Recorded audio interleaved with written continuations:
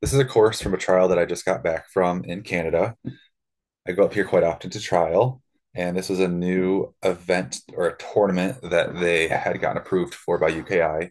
It's called an International Challenge Event, or ICE for short. It is a new thing that they're bringing in to bring more international type courses or style of courses into the United States. And they have 13 of these in the United States, or North America rather, this year. And PhD was one that was approved. Our course designer was Daniel Walz.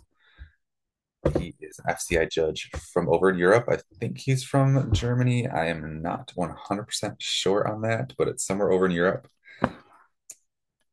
And we did the rookie version. So there's rookie and international. Rookie is for beginner novice, and international is for senior champ handler teams. And we're going to be going over the jumping course here. So you can see that I have it laid out here. We're just going to sort of talk about where it goes and handling. And then I do have the video of me and Rush running this. We almost made it through it clean. We had a bobble at the weaves. He missed the first entry there because I reared the weaves and then sped up. I didn't let him find the weaves. And then we had a little bit of a bobble here on not the last part there, from 16, the broad jump, to 17. And I'll talk about that in just a second. So we have a wrap element to start. So you really didn't need a lead out. And I set Rush up right here, and I was on his right side, so he was dog on left. And I just told him to mark forward to turn his head to the jump. And I just took a step or a couple steps after I watched the video to make sure he got that jump, and then a little bit of lateral motion to make sure he got the tunnel. We then go up to 3, which I needed to call his name. So he didn't take 11. A couple dogs did go a little long and took 11. So I called his name. I told him to jump, so he went long and then tunnel. As soon as he was on approach to the tunnel, I told him his weave command, and I wish I had just done a blind cross after the tunnel before the weaves because I had a lot of time to do it. And that would have, I think, in my mind, prevented him from missing the proper entry. But it was just one refusal, which we had two more to have happen, that would have made us head an E. So we're still good so far. So I threw him back in the weaves, just had a refusal. And then you went to weaves to the tunnel. I really did want to try to layer the jump there, but since this was a little bit of a higher stakes type of course, again, it was a tournament, and I really wanted to try to place. I wanted to play a little safe, and that's what I did. So I went in on the inside. I think if I did go on the outside, he would have been fine, but I just really didn't want to chance it. Again, that is a very tempting jump, but I think a lot of dogs, even if they lay it or not, their handler, they got that tunnel no problem. From there, you had 6, and then a distance away, you had a little bit. It's a backside. You'd need a threadle wrap there. It was sort of hard to get a blind cross in between 6 and 7, especially with my dog Rush. I actually, you'll see in the video that I was sort of behind, since I had to stay with. I decided to cut up in here. I was a little bit behind, but our throttle rep cue is one of our strongest things. So our skills. So I just told him to swing, which is my throttle rep cue. I just dropped my right arm. I put my hands together to tell him that he's going to turn away from me, and then carried off with my right hand to tell him that he was turning. From there, we have sort of like the make or break part of the course. You have a really long, broken up serpentine with 4 jumps. So you went 8 in on 9 to the backside of 10, and then to the backside of 11 back to the tunnel. And then you have an in on 13 and then 14. So after the threader up here, I did do a blind cross, and you'll see that I didn't actually complete the cross completely. I just kept staying connected with him. So I kept looking at him over my right shoulder. and I just got into position to get right here. So I would just had walked sideways and just kept him on my right arm. I did have to cue this jump a little bit because he almost came out of it.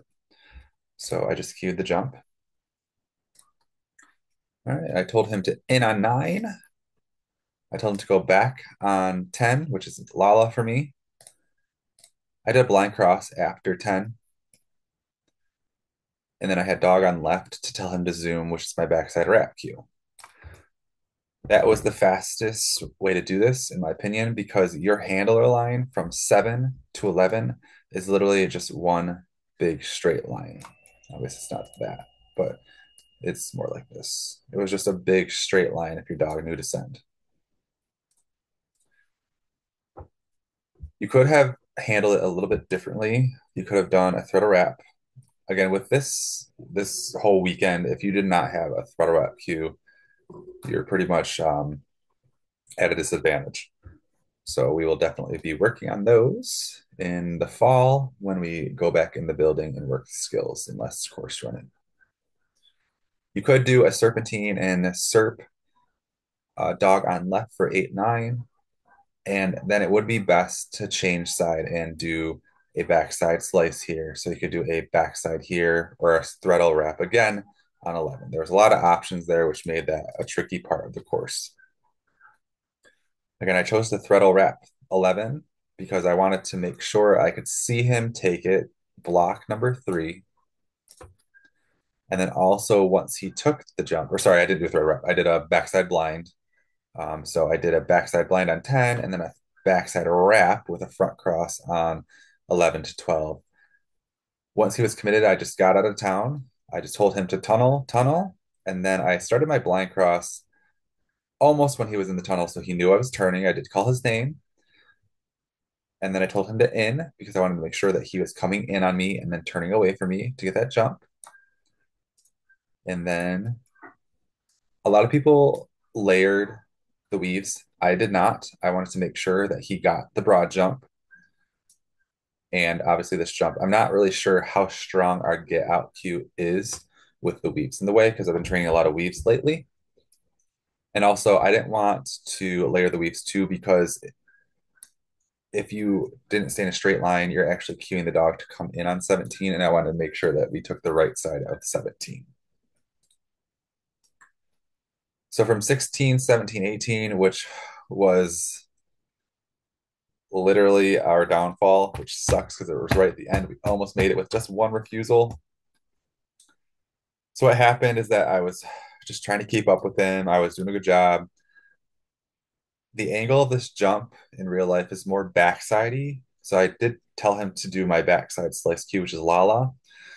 And then I did not have time to do a cross on the other side of 17. So I did not have time to get over here, tell him to backside wrap or backside slice, and then do a blind cross afterwards. Or I really it just there's no way I could have served it either. So what happened is that I told him to do his Lala, and then I told him left. And before he took the bar, he spun in front of the bar and did a left. Well, that's one more refusal. So now I have 2 refusals, which were still good. But then I got him dog on right. So I was right here, and Rush was right here. And then before I could tell him to check, which just means take the jump and take it tight, he did another spin in front of the jump, which is now 3 refusals, which 3 refusals is an E in UKI, and it was a heartbreaker run, and it just really sucked. But up until that, it was a fantastic effort from both of us. It ran super nicely. He kept all the bars up. He listened. He was such a good boy, and I couldn't be more happy with how this ran. So let me go ahead and find the video, and I will run it for you guys. Just clear all drawings. All right, and here is me and Rush running that course that we just analyzed.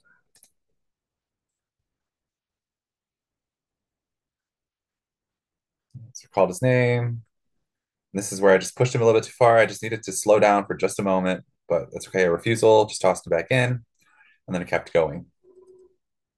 You can see here I got behind. I just told him to swing, kept him on my right side, and it worked really well. Blind cross here for the backside, wrap in left as soon as he's committed.